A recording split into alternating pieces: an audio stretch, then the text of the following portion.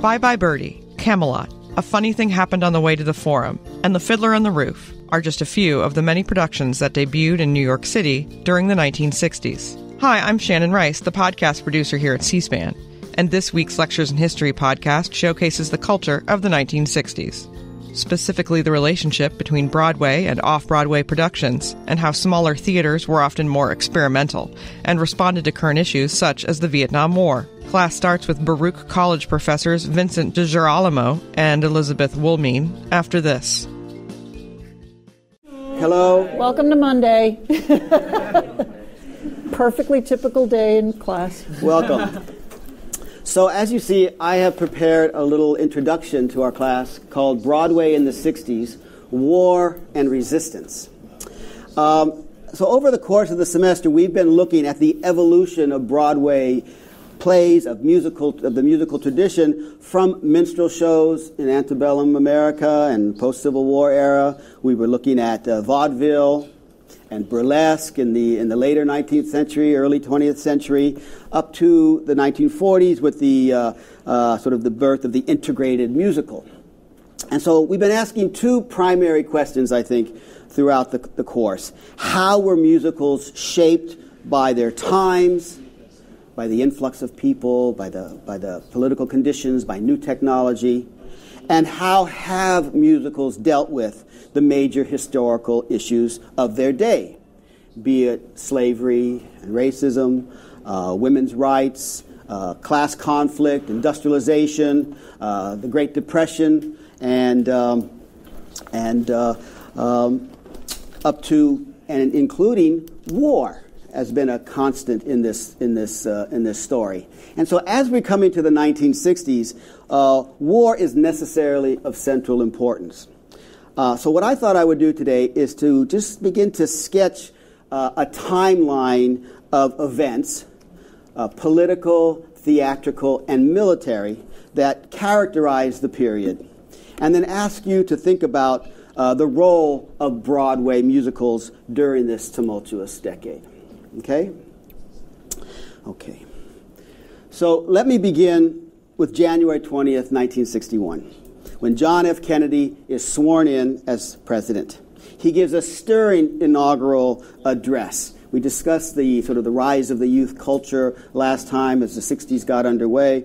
And this youth orientation was not restricted to ordinary people, but the president, the White House, and this new energy. And so here is John Kennedy with his inauguration saying, "The torch has been passed to a new generation of Americans, born in this century, tempered by war, disciplined by a hard and bitter peace, proud of our ancient heritage, and unwilling to witness or permit the slow undoing of those human rights to which this nation has always been committed, and to which we are committed today at home and around the world." The most memorable applause line came toward the end when Kennedy said, "I do not believe that any of us would exchange places with any other people or any other generation. The energy, the faith, the devotion which we bring to this endeavor will light our country and all who serve it. And the glow from that fire can truly light the world. And so, my fellow Americans, ask not what your country can do for you, ask what you can do for your country." So you can imagine hearing this as a young person, as a voter, as someone who's finally sees someone from their generation or close to it taking the reins of power. Unfortunately, Kennedy stumbled out of the gate by backing the disastrous Bay of Pigs invasion of Cuba on April 17th, 1961, and then getting embroiled in Vietnam. Here he is at a press conference in March pointing out the communist threat to Laos, just north of Vietnam. In May, he sends helicopters and 400 Green Berets to South Vietnam and authorizes secret operations against the Viet Cong. Okay, so this is the gear up. Whereas Broadway, later that year, the risque comedy How to Succeed in Business Without Really Trying, starring Robert Morris and Rudy Vallée, opens at the 46th Street Theater on Broadway. The show wins 7 Tony Awards and the 1962 Pulitzer Prize for Drama. In 1962, the Best Musical Tony went to A Funny Thing Happened on the Way to the Forum, starring Zero Mostel, who had long been blacklisted in Hollywood and elsewhere. Far less successful was Irving Berlin's last musical, Mr. President, which President Kennedy and Jackie attended at a tryout in Washington, D.C. The production made it to Broadway, but was panned as old-fashioned despite its topical, lighthearted Cold War plot.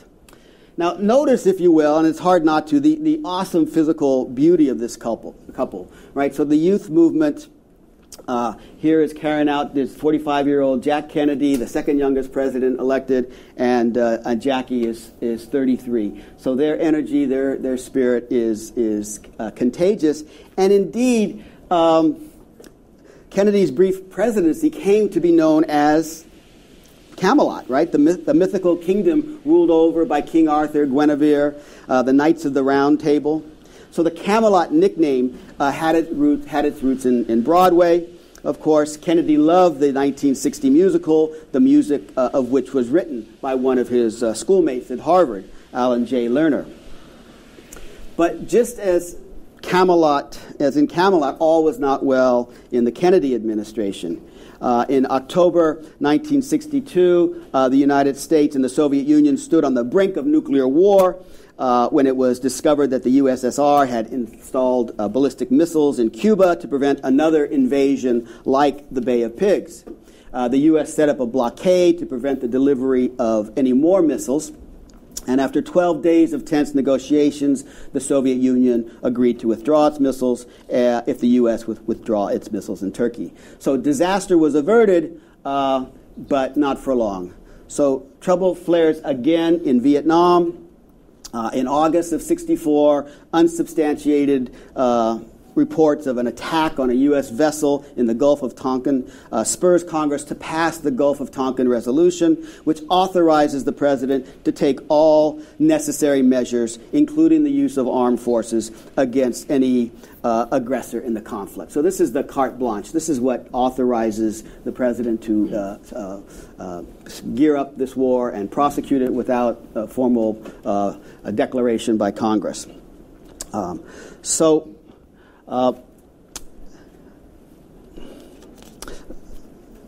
a little off. Am I a little off? Yeah, so that's that. What happens is I had a little. There's the Gulf of Tonkin.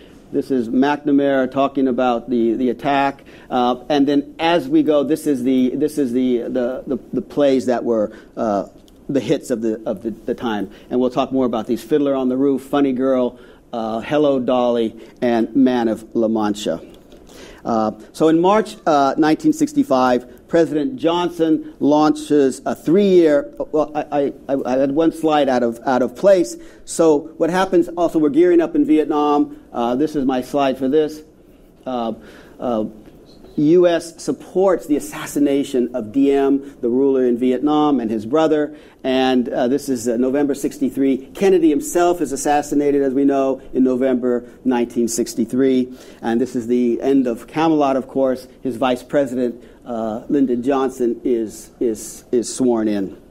And he vows to continue the Kennedy agenda by domestically with his great society of social reforms. But, of course, the war takes over and gets in his way. Of course, another sort of rather lighthearted comedy is on Broadway. Here's Love, based on the Christmas movie Miracle on 34th Street, about a little girl who doubts the existence of Santa Claus. So in some ways it's unfair. I'm sort of juxtaposing these serious political events with these very light, fluffy Broadway.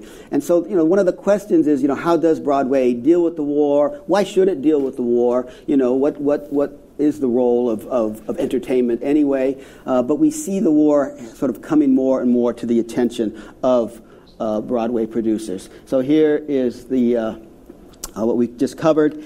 And then, so Johnson is in charge, and he gears up, and he starts to prosecute the war more diligently. March 1965, he launches a 3-year campaign of sustained bombing targets in North Vietnam and the Ho Chi Minh Trail in Operation Rolling Thunder.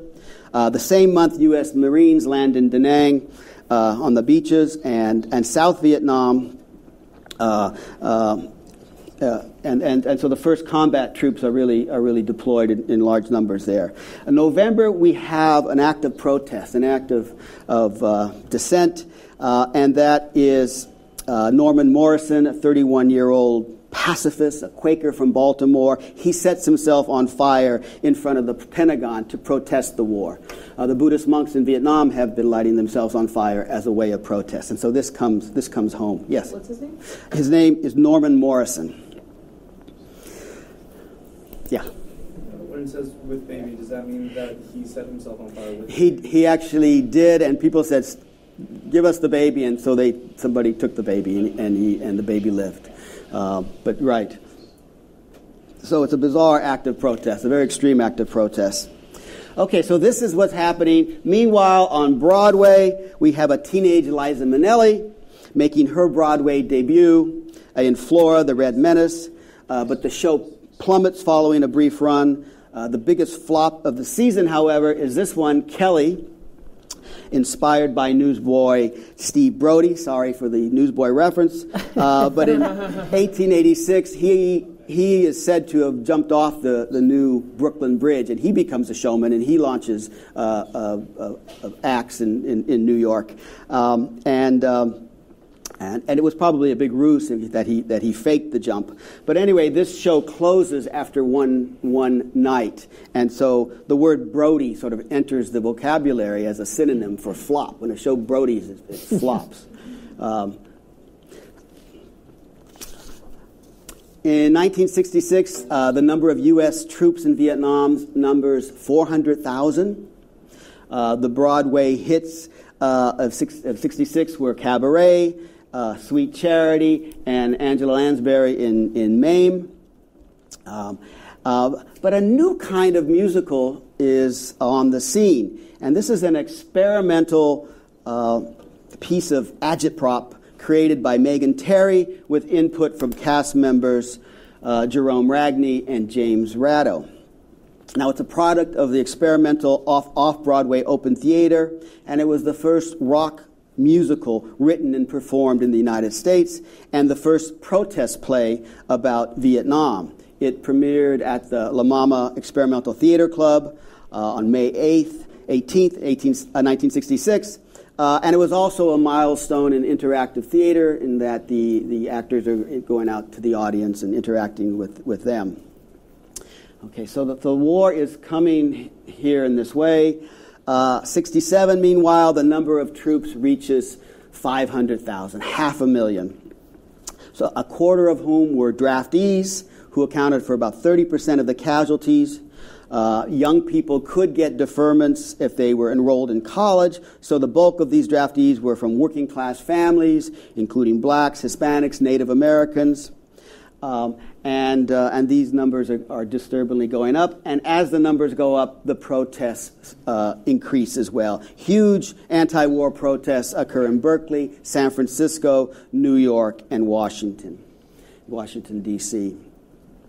So now, 1968 proves to be critical to this story. The Tet Offensive begins in January. Tet, of course, is the Vietnamese New Year's, and the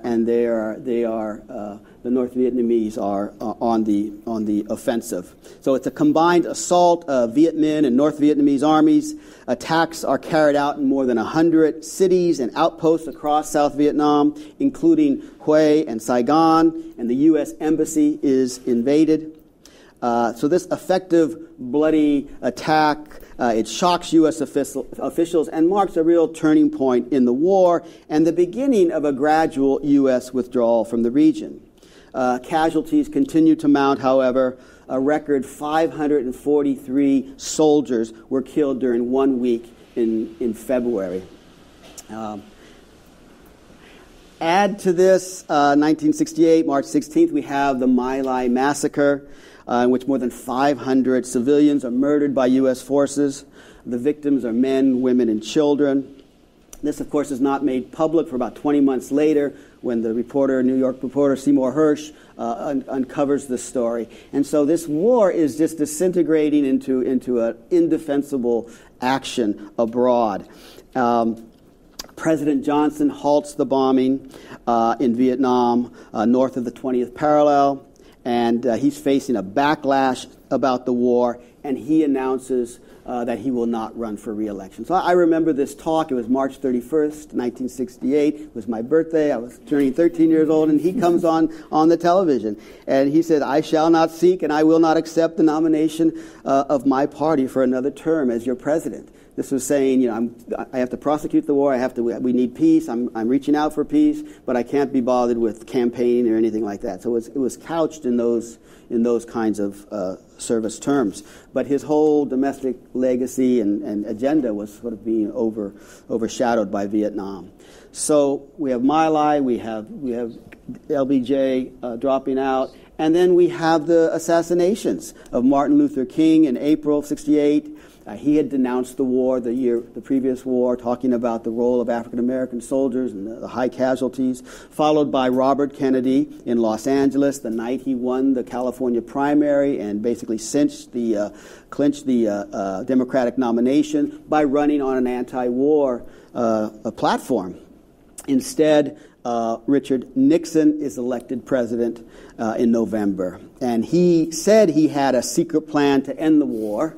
In fact, he sabotages the Paris peace talks, secretly expands the war to Laos and Cambodia, and institutes the first draft lottery since World War II, prompting even more men to flee to Canada, more young men. So these so-called draft dodgers become the subject of a Ragney and Ratto's successor to Viet Rock. And this is the play that you'll be talking about, Hair, the American tribal love rock musical.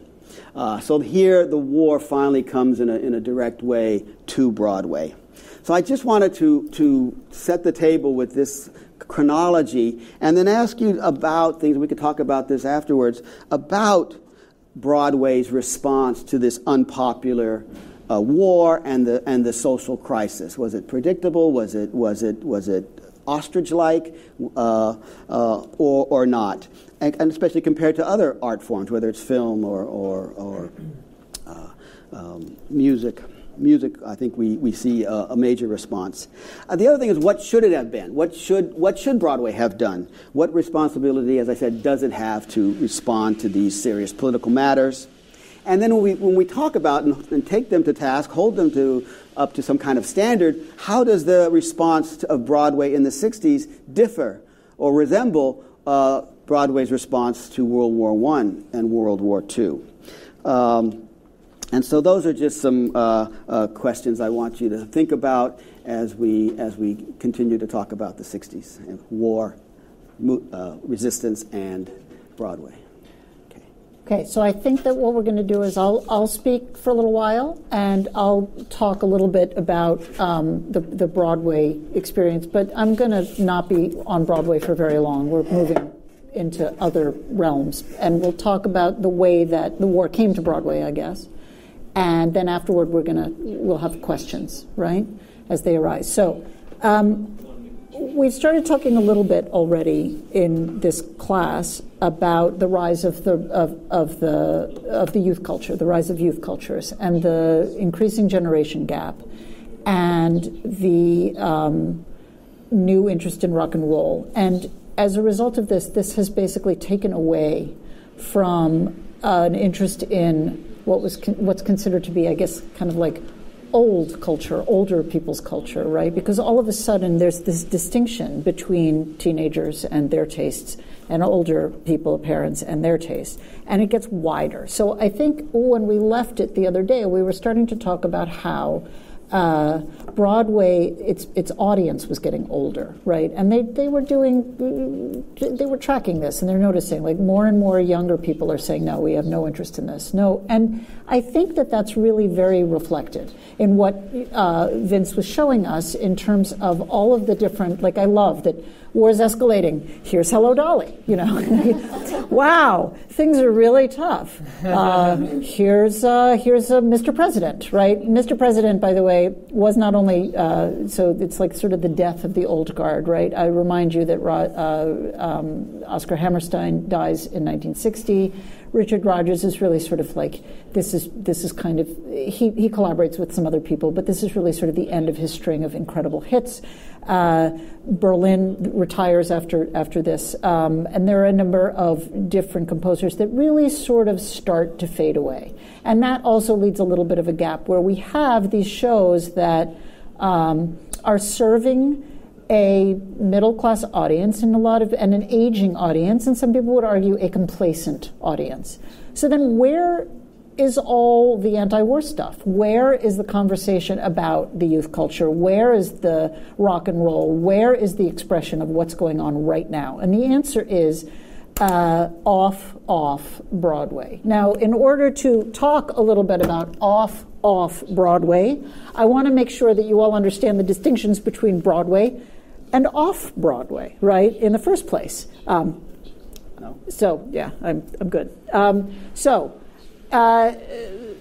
Broadway, we all understand Broadway, right? Commercial theater center in New York City, arguably of the entire United States. It's the most intense, right? There's commercial theaters in every city and every state, but really the concentration is not equaled anywhere else in the United States. And also size has a lot to do with Broadway. So that's generally almost 1,000 seats. I think the smallest one is maybe just under 1,000 seats, but most of these theaters are enormous, and they are commercial, at least at this time. Some are now nonprofit. That's changing, but for this time period, commercial theater center, right? That's Broadway. And then off Broadway is smaller theaters that are less closely affiliated with one another, but they are scattered all over the city. Now, the off-Broadway movement is old. It's been around for a long time. If you think about it, Broadway gets established at Union Square, right, before there is an understanding of Broadway as we know it now, before it even gets up to Times Square. But what we have before that are these commercial centers, starting in the Bowery, moving up to Union Square, then finally landing in the Times Square area. And during those times, there's always these theatrical ventures that are not enormously commercial, that are not gathering thousands of people to come over and watch the show every single night, right? There are comparatively less commercial entities. And for the longest time, starting at around the early 1900s and going through well until about the 1950s, this was known as the Little Theater movement.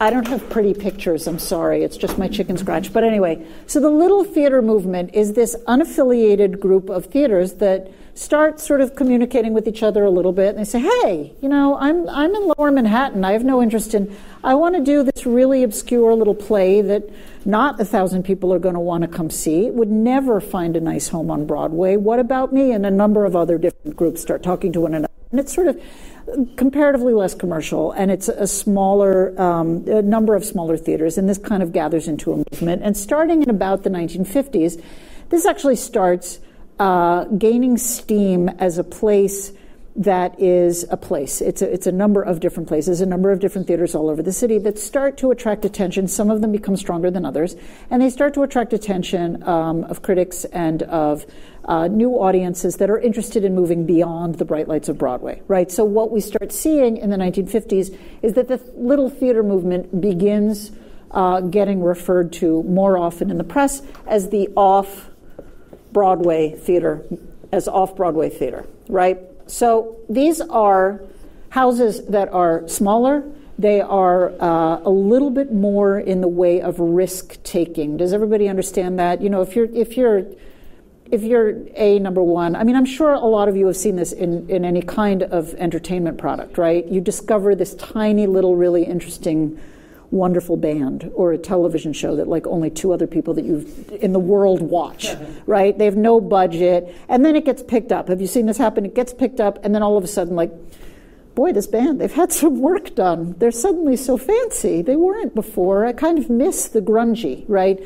Kind of miss this television show when it didn't have $1 trillion budget and it was just kind of like fly by the sea, right? So that starts to happen with Off-Broadway. It becomes increasingly well-known. It becomes increasingly respected as an alternative to Broadway. And for a lot of people, it also then becomes increasingly commercial, and it's sort of lost its lure. It's a lure, right? So there has to be a reaction to everything because that's the way the world works. And so we have the birth then of, in the late 1950s, early 1960s, what becomes known as off-Broadway. And this would be nice if I could spell Broadway. You'd think that I would learn how to after all these years. But anyway, so the off-Broadway movement really begins in the late 1950s, and it's kind of focused on, it really, really gathers a great deal of steam and becomes hugely influential for what it is through the 1960s, and especially as the war effort increases and the youth movements increase. The off-Broadway movement starts really kind of unofficially with the establishment of the Cafe Chino. And the Cafe Chino, you can still go to the original space where the Cafe Chino is. It is, I'm not exaggerating, I think it's probably half the size of this room. Very long and skinny. There's this beautiful old tin metal roof.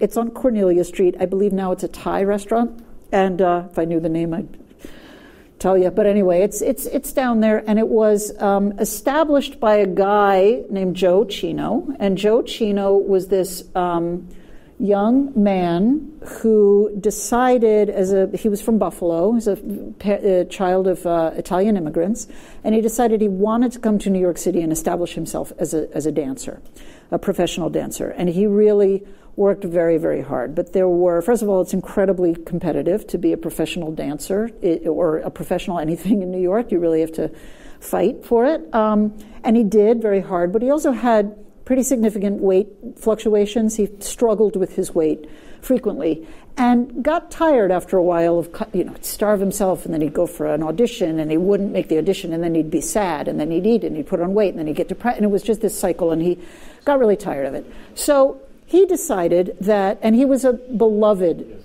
guy. He had lots and lots of friends and lots of artists, lots of friends who were artists. And so he decided to pool his resources and scrape together a little bit of money and buy, or rent, the tiniest little hole in the wall he could find and afford.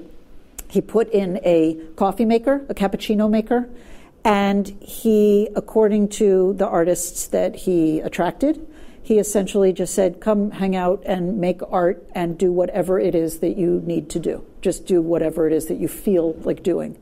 And he began attracting, and this is in Greenwich Village, which is the site of the birth in New York City of sort of the counterculture movement, right? So there's a lot of countercultural activity. There's a lot of artists that are coming to New York looking for work, and while they're not working or where they're in between jobs, they come down to the Cafe Chino, they have a cup of cappuccino, and they decide to paint on the walls and exhibit it, or they decide to collectively write a play and put it on in the tiny corner on a table while people sit around and sip coffee and sip cappuccino and maybe bring in a bottle of wine or something and watch.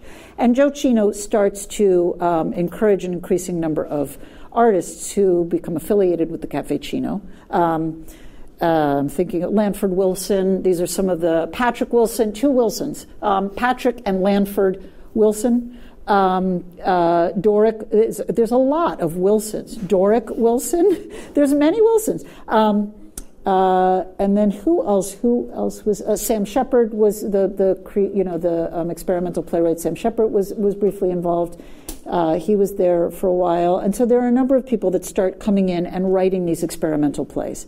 And Joe Chino died in 1968, and so he had been sort of working at establishing this little tiny theater place. But what started to happen by the time he died, over the course of the 10 years since 1958, when he first moves into this little theater, this little tiny cafe, and the time that he dies in 1968, the idea of creating theater in New York City in alternative spaces, in ways that are very decidedly not commercial, starts to gain steam. Joe Chino's not the very first person to encourage people to make art. There are theater makers that have come before. There's the Living Theater, which is actually still, you can Google them and find out about the Living Theater, but there was this theater. This group was founded in the late 1940s and had been around. From the Living Theater, we end up with groups like the Open Theater. There's all sorts of other, and then Megan Terry and various different other experimental theater people that start getting involved. La Mama, which Vince mentioned, is an experimental theater company that still exists on East 4th Street. You can go visit it. Amazing place. And all of these various different theaters, and then theater companies. Bread and Puppet Theater Company starts cropping up. The Playhouse, the Judson Poets Theater. The Living Theater is working in the Open Theater, La Mama. All of these are theaters, along with the Cafe Chino, that start basically putting together like a do-it-yourself attitude, like a DIY attitude, right? Well, we don't have any space. That's okay. There's an abandoned church down the street. I'm going to go, let's go make some theater right there. Hey, we don't have any materials. All right, well, let's see if somebody's going to make a donation and we can hang out on the street and we can make some theater on the street, right?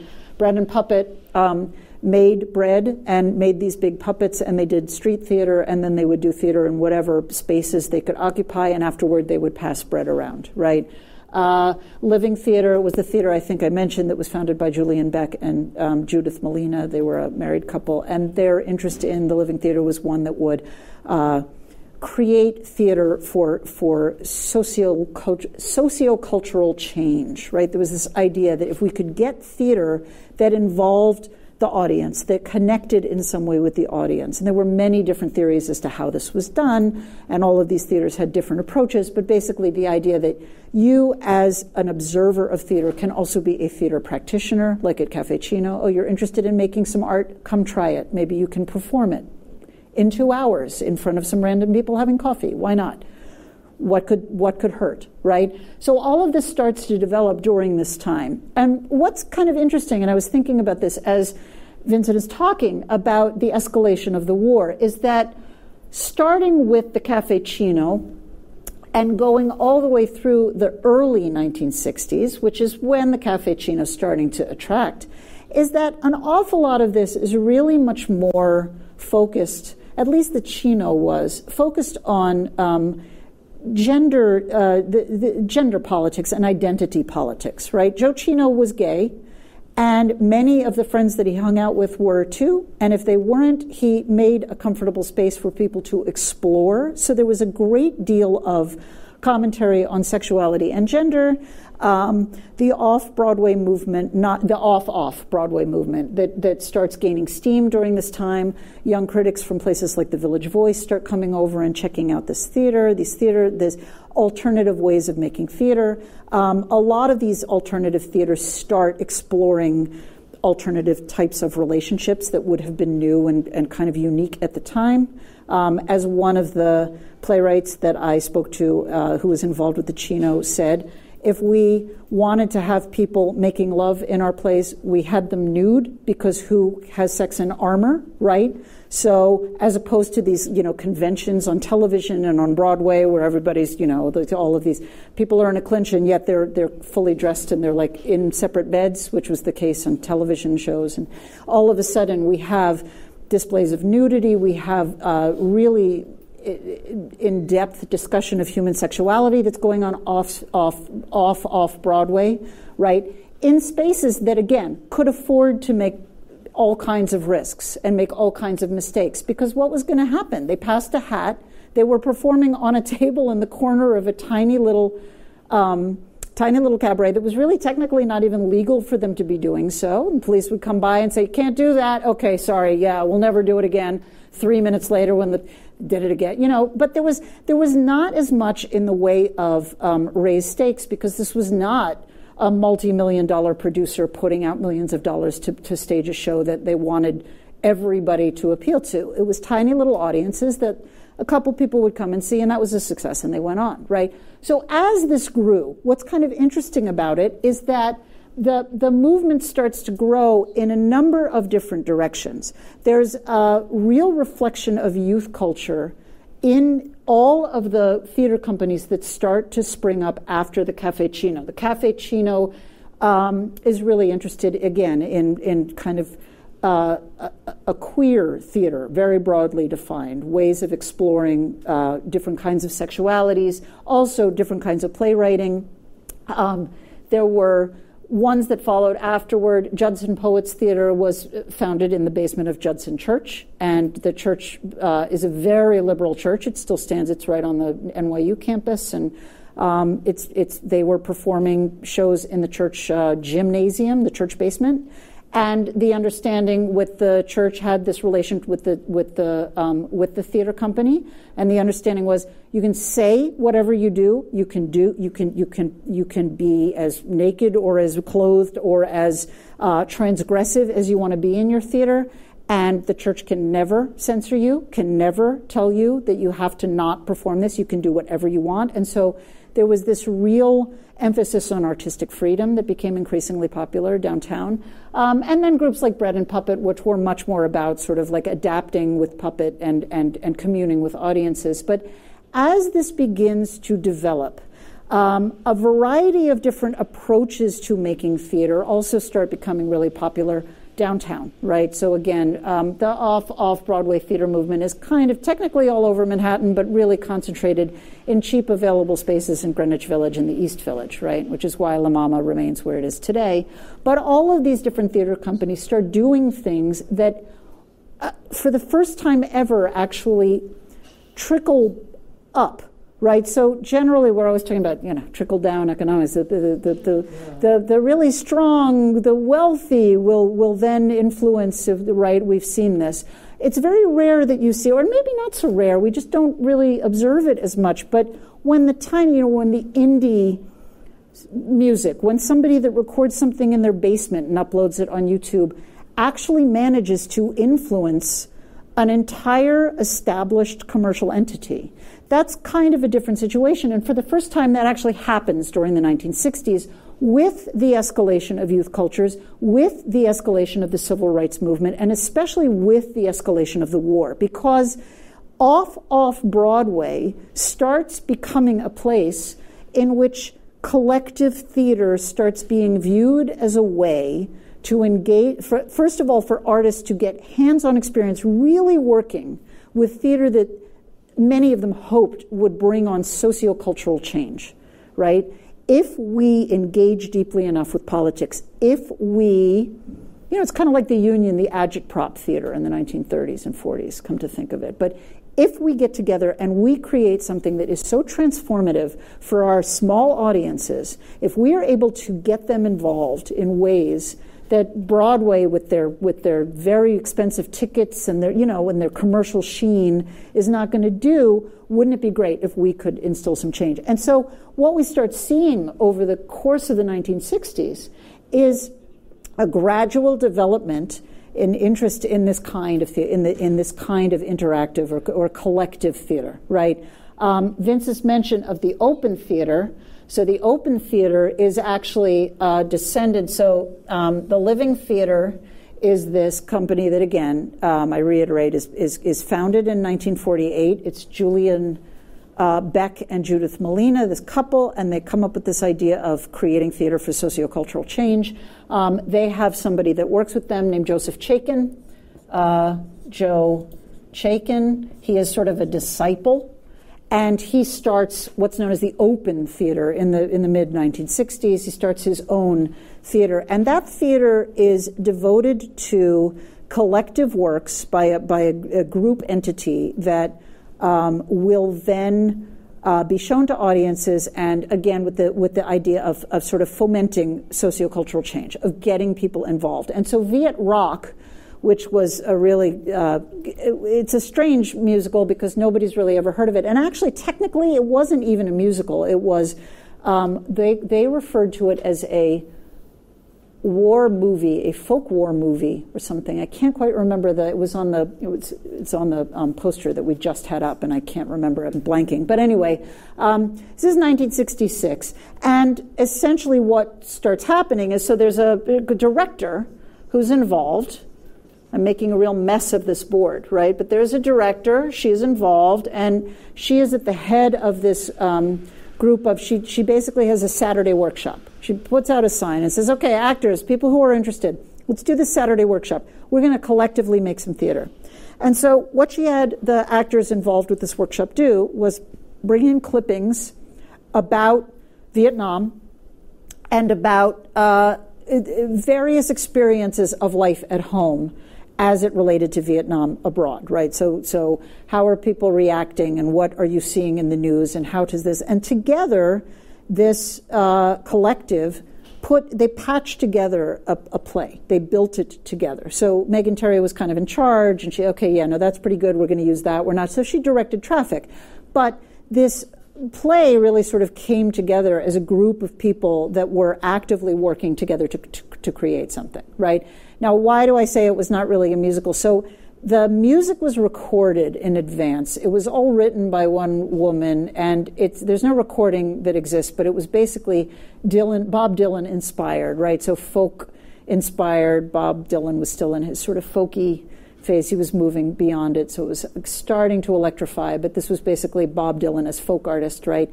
And her music is essentially woven through this piece, but through recording. So there's people enacting various different scenes that relate to the war in Vietnam and the reaction to it at home. But what we see an awful lot of, especially in between, is then the occasional like interstitial music or music that's being played through recording, right? So it's not really a musical as we understand it, but it did feature two of the people that were in it, were the creators of Hair,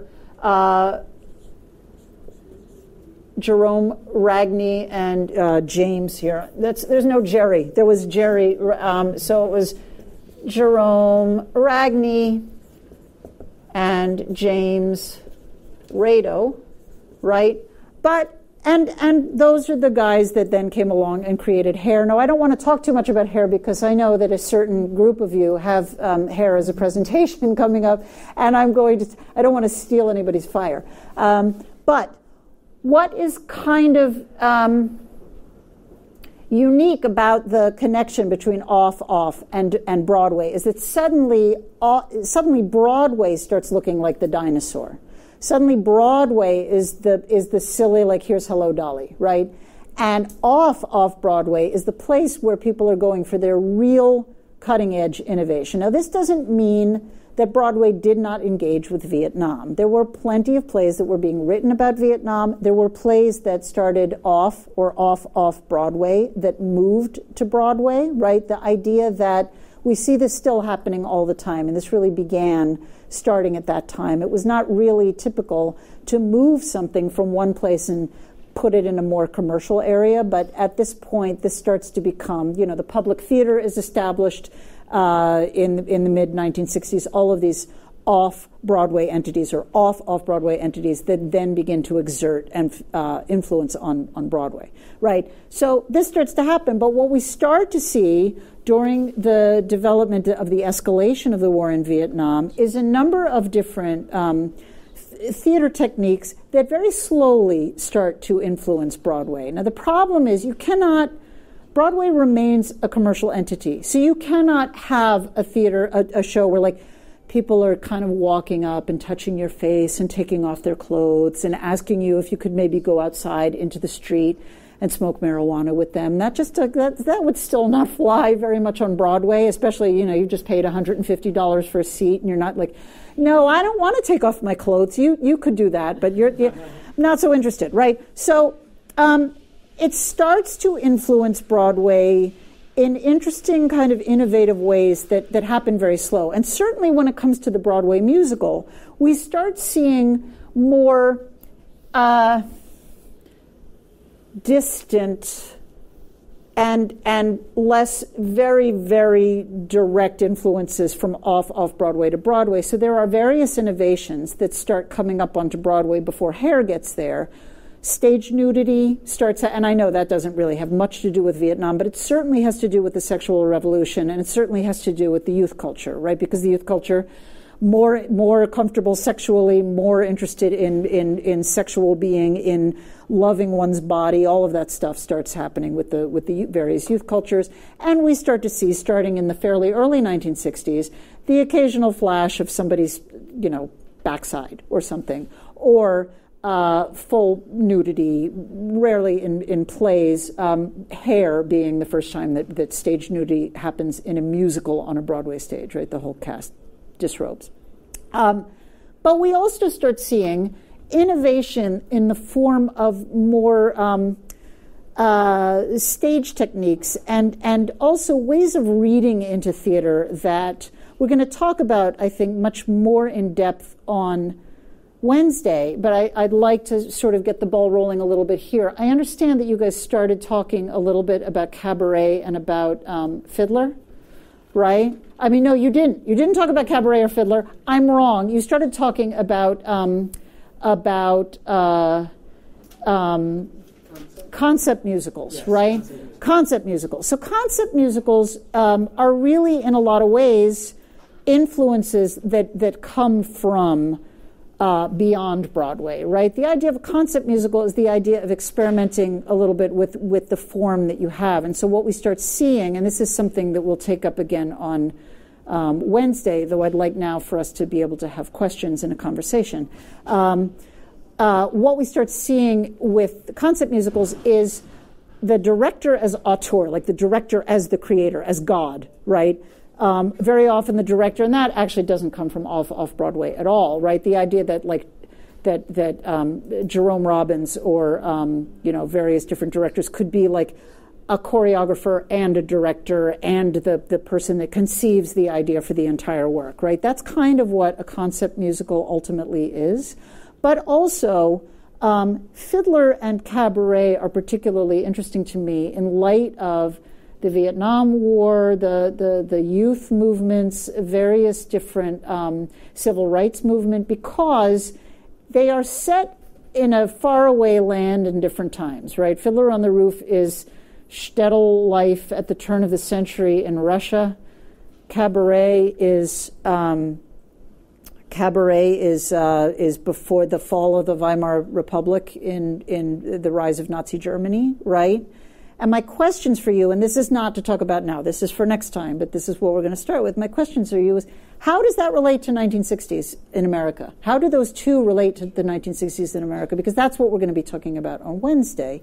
For now, I'm kind of interested in sitting back down here, and we can maybe take questions and elaborate on some of the stuff that we've talked about. Yes? I was just curious if the director as auteur was directly a film influence? Oh. No. Oh, I'm sorry, shocker. No, okay. You mentioned so I know at that time that's a very. It's not. I don't think so. I think it has more to do with the fact that a number of different composers and.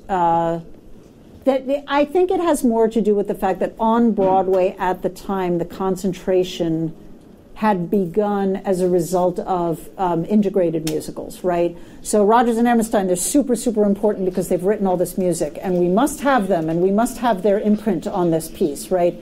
So the idea of an imprinted piece, like the idea of somebody that's creating, right? Jerome Robbins becomes increasingly important. I think that just the dominance of the artist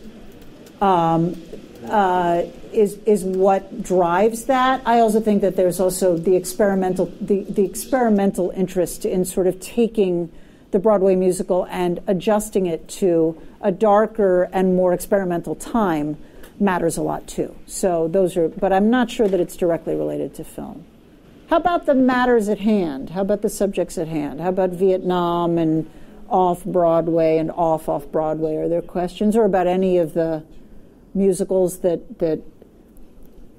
Well, Ben's question does talk about the relationship between Broadway and movies, between Broadway and music. And it seems to me that the music industry is more lively, is driving the culture, is in addressing these political issues in a way that the Broadway is a little late. Yeah. But the same way, the Broadway plays that I talked about, whether it's Camelot or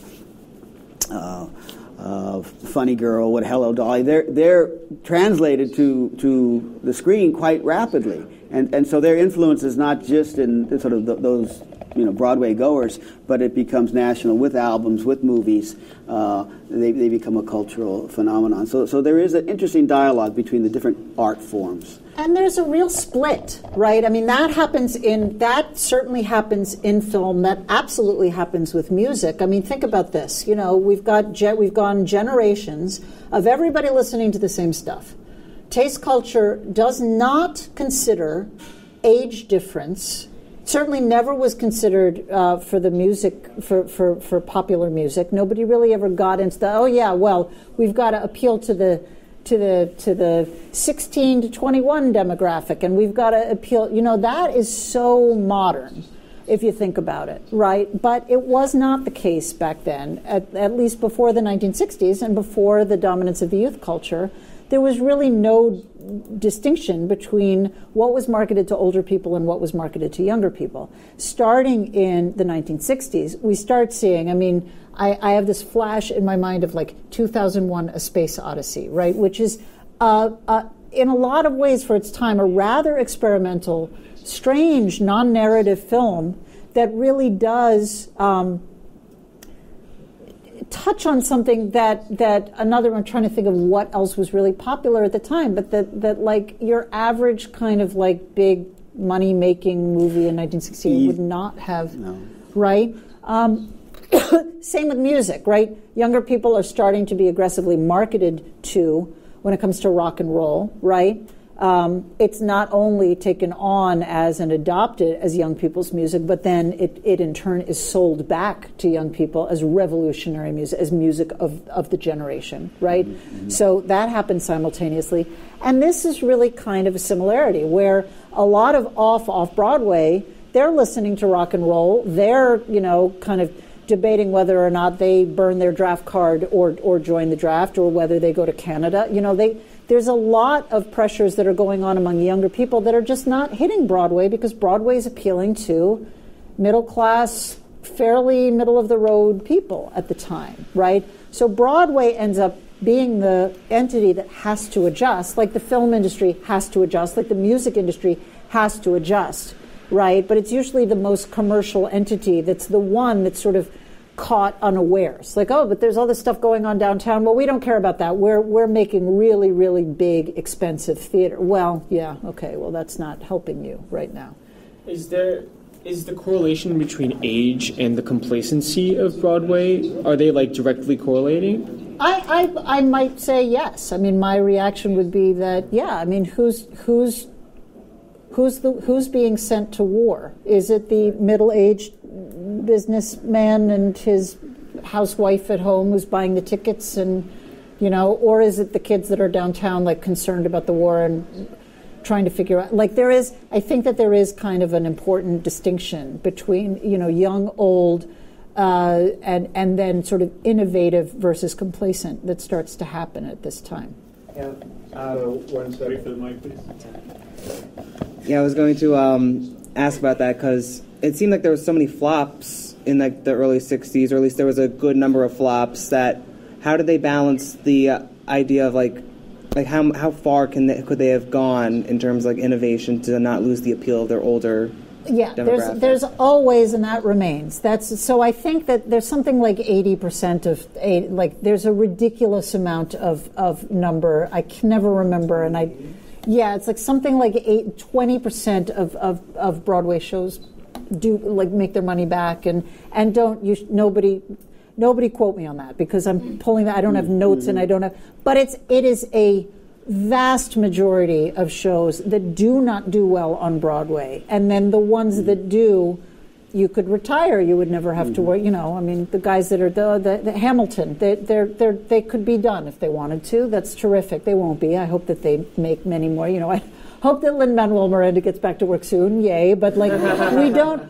That is a monumental success, like an absolutely historic proportions, right? So the gamble is you're going to lose, you're going to lose, you're going to lose, but boy, if you win, like you really win. So it's a constant pressure. That being said, it is within the best interest of any industry to manufacture entertainment product that's going to do well. You want to, it's not like you want to put up flops, you want to do your best. And so you have to be very, very careful. And this is, again, why Off-Broadway at the time, I mean, Off-Broadway, I don't know how many of you have ever heard of a lot of these. You know, raise your hand if you've heard of any of these.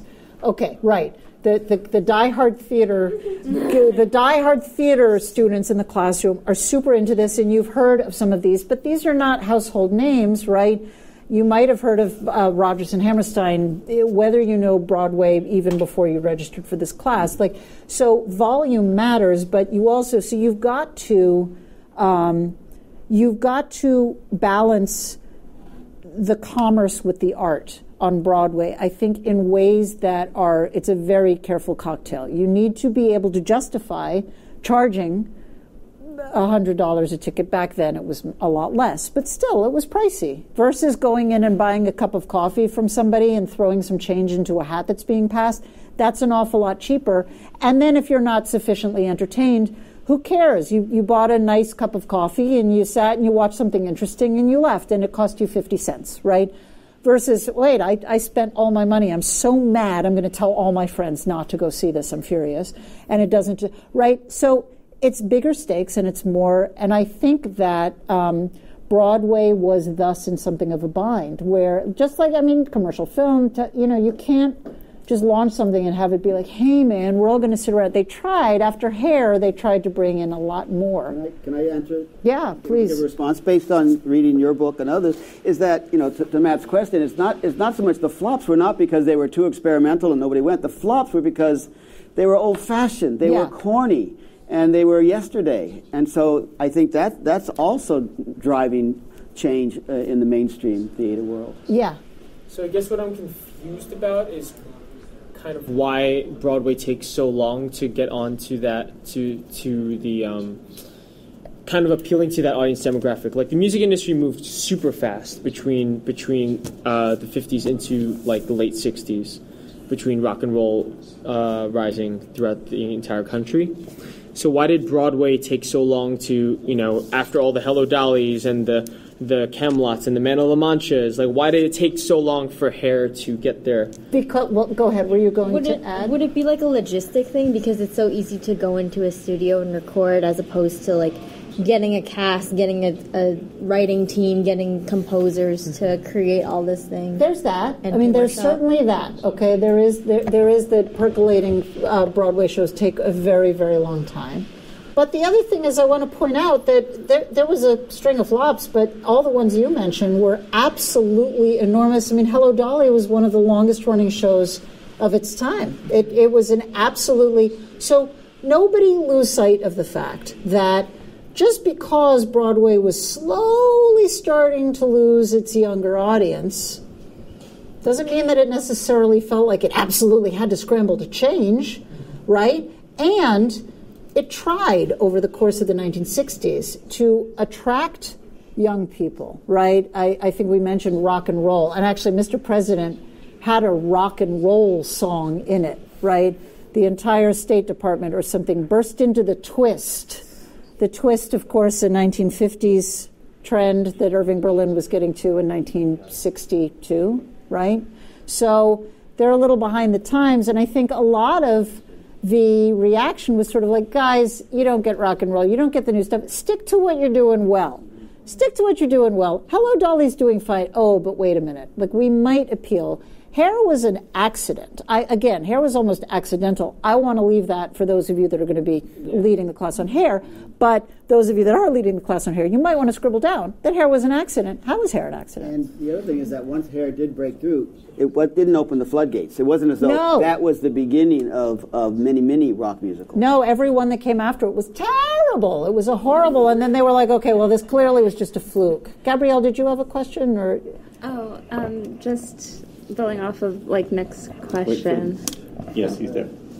That why Broadway moved more slowly than a musical or whatever. It could have been because of the audience and who they're trying to appeal to. That's right. And how the younger audience is moving to the more progressive kind of smaller theaters or Yeah, it's worth mentioning that every time they did try to bring rock and roll to the Broadway stage, or every time they did try to bring the voices of the youth movement to the Broadway stage, what would very often happen was they tried to do it in a way that was appealing to grown-ups.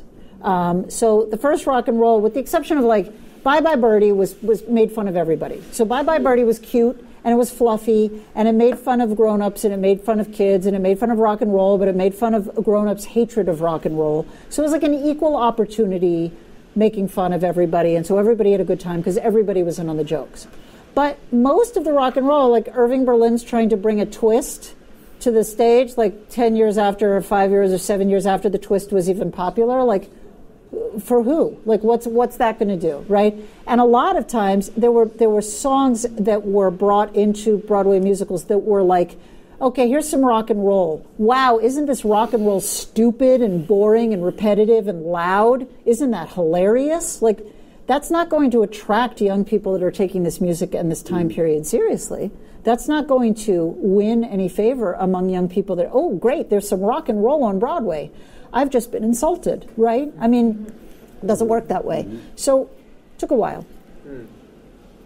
Now, with Broadway, they notice off Broadway in its hemisphere, maybe do any campaigns towards maybe pushing people away from off Broadway, or do they just kind of see it there and we're just all right, that's its own thing, and just left it alone? No, there was no money off Broadway. And I will tell you that the people that were working on Broadway, there were lots and lots of people that were working off Broadway, and then every time there was an audition for off Broadway or Broadway, they would go. And if they got a job, they would. Sorry, I can't do the show on the table in the middle of the coffee house tonight. I got a gig, right? I mean, everybody was interested in paying rent. Broadway, it was a tense relationship, but it was a beneficial relationship. It was a connected relationship, and everybody that was working off Broadway. I mean, a lot of the off Broadway denizens. Sam Shepard ended up getting produced, won all sorts of awards. He's been on Broadway. Nobody's going to say, no, the groups that refused funding, the groups that were offered, here's some government funding. No, down with the pigs. You suck. You can't, I'm not taking your funding. They don't exist anymore, right? You need money to be able to, there was a Theater Genesis. They refused their NEH grant. Have you ever heard of Theater Genesis? Yeah, right? So there's a mutually beneficial relationship here. Can I raise a question that sort of maybe to challenge something that you said and to see what the others think? And that the idea that in the 1960s, it was sort of the first time the fringes were kind of influencing the mainstream. And I'm just wondering if that's substantiated by what we've been seeing with minstrel shows, on the wharves and in saloons going to the theater, with the role of immigrant groups, Jews, Irish, George M. Cohan. Sort of, I would think that there might be a pattern in which these people from the margins, African Americans, are continually revitalizing and changing the product. And I'm just wondering if the '60s was more of a kind of a continuity in that sense, rather than a real departure from the past. It's an excellent point.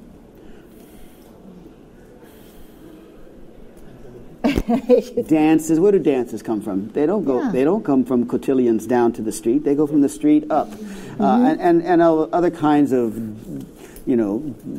fashions and Yeah. and so I think the fact that Broadway is receptive to these new generations, new ideas, is part of what does keep it dynamic. Now look at Hamilton. I mean, how long has hip hop been in existence before Broadway finally gets its first big gigantic hit that includes some hip hop in it, right? I mean, it's only taken 20 something years. I mean, I think yeah, right, more. Yeah. I mean, I definitely think when it comes to casting and when it comes to storytelling, the 60s were definitely influenced more about from the bottom up, I believe. Especially with stuff like I'm just trying to look through the list that we have. I think a funny thing happened was definitely not it was. I'm trying to think of a specific example from it, but I always see that and How to Succeed as something that came from not from theater, it came from outside of theater. So you mean influence of other television or film? Yeah, kind of. Well, yeah, no, there were a lot of film there. I mean, keep in mind not only, and I think we're out of time, but do keep in mind that none of this is happening in a vacuum, right? Mm-hmm. So the questions about off Broadway and Broadway and Broadway. Still, to this day, you go see an off-Broadway show. Next season, it's very, very possible that the people you see in the off-Broadway show, there's going to be members of that cast that are doing Broadway people do off-Broadway. It's, I saw there's an experimental theater company downtown that's really kind of off, that has involvement with people who are established and do film, and they just want to keep a hand in small experimental and so under the radar. There's a lot of, but it's the same with music, with television. So people that are writing for television will occasionally stop and do theater. Right, that's right, and that is very much the case back then too, right? I mean, there's a number of different people that are kind of dabbling. Stephen Sondheim did a television show, did a television musical. So everybody knows each other. Mm-hmm. Everybody's aware. It's a small town for what everybody thinks about New York, right? Mm-hmm. Are there any other questions or issues? We're going to continue to talk about the 60s. We're going to talk. Jonesy, yeah. What do you got? And I wonder if it's always Broadway being influenced by lesser-known plays. Is there any cases of appropriation? Oh, yeah. Because I know with music, if it's a small-time producer does something interesting, a well-known producer can take it. Yeah. And the small-time producer doesn't really have money, so... Does it happen? It happens, although generally speaking, intellectual property. So the director, Tom O'Horgan comes to mind, as the director of, he was this famous experimental director at La Mama, which is one of the early off theater companies, right?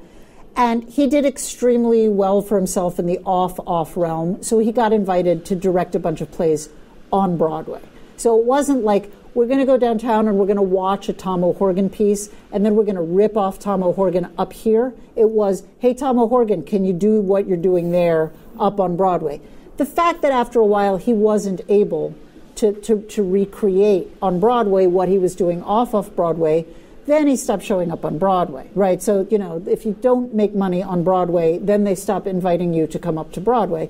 But there's a little bit more. We've seen examples of theft. We've seen, the Charleston. We've seen examples of African Americans that are then but blessedly, there's more in the way of rights and protections when it comes to that now, although there's still constant complaining about people that steal each other's ideas and, so it still happens. It's just, I think it's a little harder. And I think during this time period, there was a little bit more of attention off Broadway that resulted in people getting brought up to Broadway.